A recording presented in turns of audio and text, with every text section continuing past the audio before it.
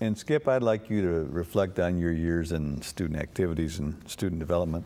I know you sometimes referred to your role as Dean of Fun. Dean of Fun the Dean of Fun came out because it's hard to describe my job. I mean, I was an administrator, and I coordinated student activities and all those type of things, but it was a new profession at the time. And people just didn't understand. My mom and dad, when I was first one to go to college, they never did understand my real job. So I just finally one time told them I was just Dean of Fun. And that part of it too. And I mean, because I told them about the events and the part. It was kind of administrating the day. You had all your administrative work, but also we started Center Board, which is our programming board, and did a lot of programming those days. It was a hotbed of. I mean, I remember one of the first years we had the Carpenters, Chicago, and Barry Manilow and the Spinners in about a 30-day period or 45-day period, and really rock and rolling in the Coliseum. First time we'd had some as college. We worked on some rock and roll reviews earlier, but I started July 1, 1970. And my office was over in the Coates building, and then they opened the Powell building in February '72, and I moved over there as director of student activity, and we were director of the building except for food service. Our office had the responsibility for the rest of it, and that's when it kind of began, and it just went by that quick. I mean, here it is, whatever year it is now, and '09, and it was like yesterday. I mean, I can think back and walk back, and I was showing pictures earlier of things that just like yesterday. But the groups that we had, because the colleges were the showcase for talent, because part of my job was procuring talent with Center Board. It really became a bigger part of my job than the real job. I mean, because that was on the side, and it took a lot of hours with it too. But spent a lot of time with programming. That was a great opportunity for student leaders to grow, because students were involved. And anytime we bring a speaker in, students were involved with them. And so we started bringing big names, and Dr. Martin, one of the big names coming in and provide an environment for him. I mean, he was really behind that himself. And Dr. Rowell, I worked with Dr. Rowell on that too, and finding funds, and gave us funding for Center Board, and we involved the students in the process as well. But it went anywhere from having Jimmy Buffett come in, and before he was known as Jimmy Buffett, he played for 50 people in the Brock Auditorium. Then in 1990s, last time I had him, we sold out the Coliseum, and had a good relationship with him for those 30 years, 20 years, 30 years, however many years there were, and met him going to entertainment. I picked him up and gave him a ride up to the venue at Bowling Green. I was going to an entertainment conference, and he was just out playing the streets, and I picked him up. I didn't know he was time. He was carrying a guitar. I knew he was going where I was going, and gave him a ride, and I brought him here the next fall. Mac Davis, same way, had Mac Davis come in the summer before his big TV show. And he had a TV show that summer. Brought him in, and Vicki was teaching at Model. And I said, "No, Vicki, I will bring him over to this class." Your wife. My Vicki Daugherty. And Ricky Nelson. Yeah, Ricky Nelson too. But anyway, I brought, and we did him as well over to our classroom, but brought Mac Davis. I said, "Don't tell anybody though, because he came in a day early, he's going to play some golf," and he agreed to come over to the classroom. Well, Vicki told every teacher in the world. There's 150 kids in her classroom. There's 6 teachers, 8 student teachers, and he played spoon. Matter of fact, Dan McBride was in the 3rd grade at the time, and he played the spoons and played guitar for the kids for about an hour, and then he did that show that night, and it's great. I mean, the Carpenters came in, very similar thing. Kids went out bowling with them. Now, did you tell me, I remember when the Carpenters were here, that was in the 70s, I guess. 70. Didn't you say you paid a lot more for them than? Well, we paid the whole show for the Carpenters, the whole entire show. Now, that was the only show we ever had that was a total sellout. Now, we could have sold out Buffalo, we didn't, but a total sellout, Alumni Coliseum. It was the Carpenters, and it was $2 a ticket for students. We had a total of $10,000 for the show. Students paid $2, and the adults paid $5 or something like that. But our deal was to break even, and we did. But we had people lined up 4 and 5 deep trying to get in. But so how much did they get? They got $10,000. $10,000. $10,000. Just trying to break even. Break even. $2 ticket, you sell 6,000 tickets, you don't bring in 12 or 15. But that was sound, lights, and entertainment. They came in. We picked up the day before the show.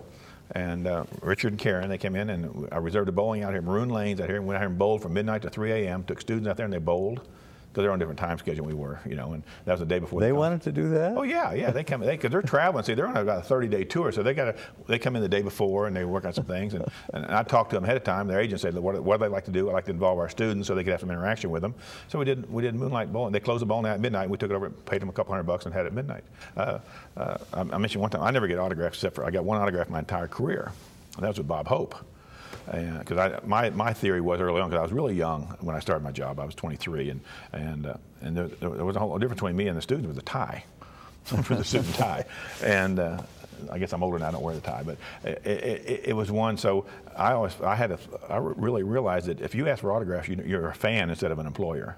So that's my theory. So and they liked it because you didn't bug them. Yeah. They didn't. You weren't bugging for anything. So except for Bob Hope, I told him, I said, I don't do this, but I really, it's Bob Hope. Yeah. So actually, he was 76 at the time. I said, I better get this one because he won't be around here long. He lived 24 more years. Yeah, that's right. But he was the easiest going, nicest person ever to work with. Picked him up of course I had the requirement, I had to pick him up in a Lincoln Continental, had to get him to Cincinnati and picked him up and brought him back. And his agent had come in 3 days early, Mark Anthony, and got local color about the specs and the restaurants, and so he could use it in his act. Well, I picked him up I don't forget the day of the show was. Whether the day of the show was, I picked him up that morning in Cincinnati. It was in April '74, though. April '74. All right, the date had to be April '74. And picked him up, and Miss California was opening the act, and she was with him.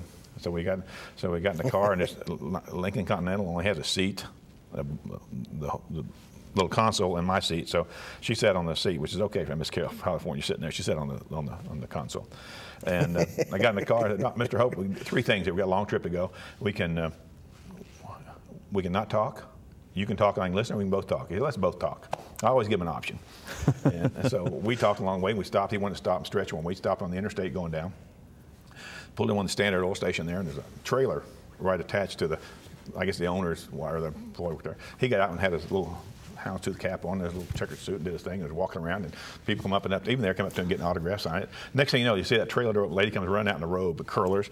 She comes down and gets an autograph because the guy had called her, and so he was happy with that. We came into town, had dinner at the Holiday Inn, had a restaurant at the time. And that's where dinner was. Yeah. And had dinner with some people and him, and that's fine, his agents for the show. And everybody come in for the show, and they were there, and he was eating dinner. He came around and asked for autographs, and they asked for my autograph, and I said, well, you don't want mine. He said, how long have you been with him? I said, about 4 hours. Okay, we don't need yours. So that was the kind of way it was. Had the show that night, sell-out crowd. I mean, not totally sold out, but we didn't always want to sell out. That was a big ticket. He cost $25,000. Yeah, and he got paid cash. He only wanted cash, but we couldn't pay cash, so we had to write a check and then cash a check for him. Because his vaudeville days, it goes back to vaudeville, and even wherever he got paid cash. And he sat there and counted those $100 bills out. Probably got a couple checks that bounced. Well, he probably had some in those days, but now that's his way. And Mark Anthony, they'd count that money out, and I'm thinking, I was 25 or 6, I'd never seen $20,000 in my life, and here's this guy counting it out. So he cashed a check, and I got that comptroller, Howard Underberg at the time, made arrangements to get that done, and we made a big deal back in the room, and we paid him before the show. Going back that night, I'll go into Bob Hope's story, is going back to the Cincinnati, you want to go back at night, the show was over about 11 after everything was done, we were leaving, and that was before everything was closed. I mean, you're talking 74. There wasn't even a McDonald's in town. I said, anything I can get you before we go on the road? He said, well, we're on the interstate heading to Lexington, or going to Cincinnati. He said, I like some strawberry pie. I went, oh, man.